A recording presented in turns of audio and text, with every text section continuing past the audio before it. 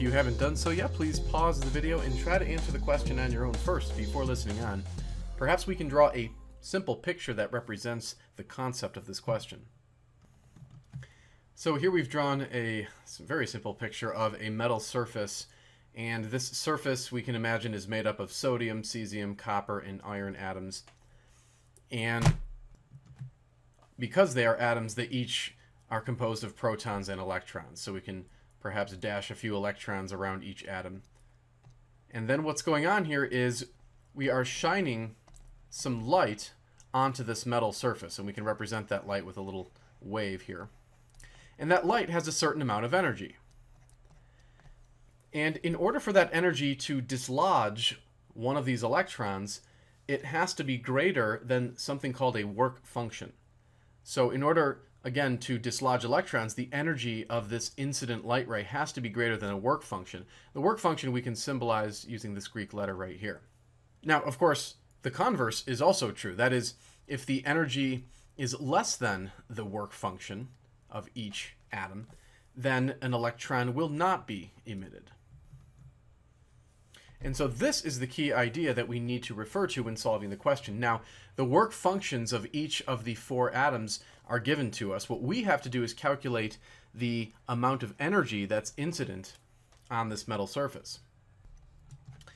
Now, of course, the energy of an incident photon is equal to Planck's constant multiplied by the speed of light divided by the wavelength of that incident radiation.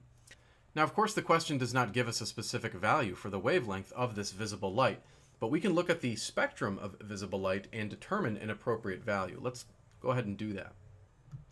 So here is a spectrum for visible light, and we can see at one extreme we have 700 nanometers of wavelength, and then at the opposite extreme we have 400 nanometers.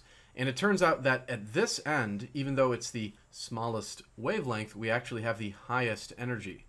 And so what we're going to do is use the wavelength that corresponds to the highest energy of visible light. So we'll end up using 400 nanometers. We're using the highest energy because we want to make it as likely as possible to emit these electrons while still staying within the visible light spectrum. So that's why we're choosing this end of the spectrum as opposed to the other end.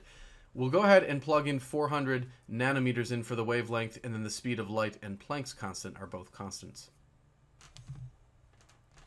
Notice that we converted the nanometers into meters by multiplying it by 10 to the minus 9, because the standard unit of wavelength has to be in meters. When we punch this into our calculators, we get roughly 4.97 times 10 to the minus 19, and then the standard unit of energy will be in joules.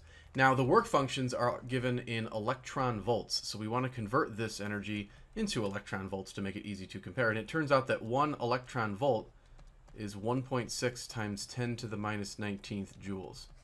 So the joules will cancel. We can punch that into our calculators, and we get about 3.11 electron volts.